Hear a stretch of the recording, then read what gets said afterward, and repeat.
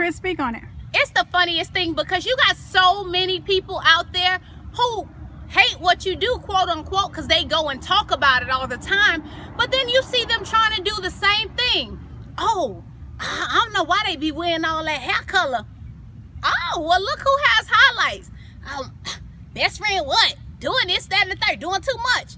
But all of a sudden, oh, this my best friend. Oh, okay, that's cool. Congratulations on it. We'll see how long it lasts. It's some people out there where every single thing you do, they're chattering. They have so much talk about it, but at the end of the day, they turn around and want to be you. Be very careful about people like that, and don't listen to all of that noise. Continue to do you, because people are going to talk until the day that you die. And even when they roll yourself over in the casket and you just as dead as a doorknob, they still going to have something to say. So you continue to do you, because guess what? They hate that they love it. So if they kind of jealous, take it as a compliment. Even the greatest of all time was hated on. Love you. Mwah.